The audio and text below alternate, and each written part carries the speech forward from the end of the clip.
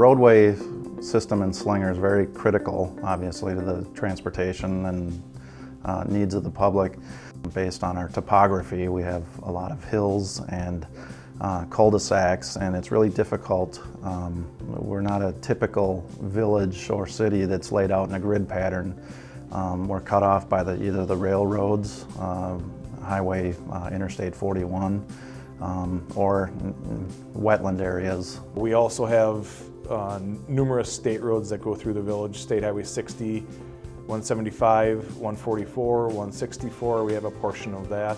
The roads in this school district present a bit of a challenge for us. We have to try to find a sweet spot between making sure that we load up our buses with enough kids to make the bus an efficient route, while also not making the route any longer than is acceptable for us, which is generally about a 50-minute ride is the maximum we'd want any student to be on the bus, just under an hour.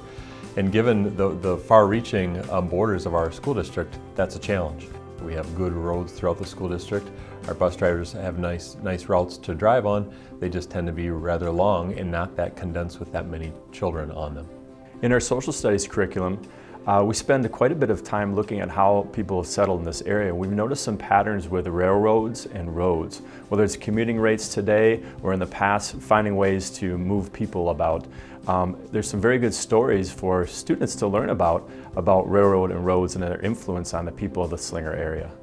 History is important because it gives us a context of who we are and where we are right now. How did we get here and why is that important?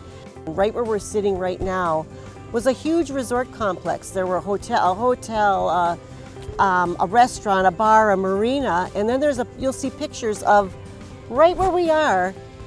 When I say thousands of cars, there's thousands of cars here. We're sitting in a place where there were thousands of people gathered on a regular basis.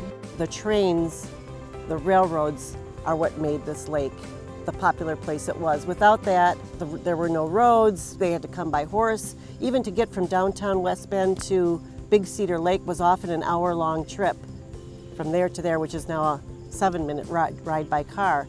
The railroads arrived in Slinger in 1855. First railroad to pass through Slinger was the La Crosse and Milwaukee Railroad. When the railroads came to Slinger, regardless of which one it was, new services came to the village. Passenger service, express service, more importantly, reliable mail service. Basically, the railroads really tamed and settled the community. They were vital for connecting people, moving people, expanding people's abilities to see other parts of the state and the country. And they were vital for commerce because they were in existence before your reliable paved highways were.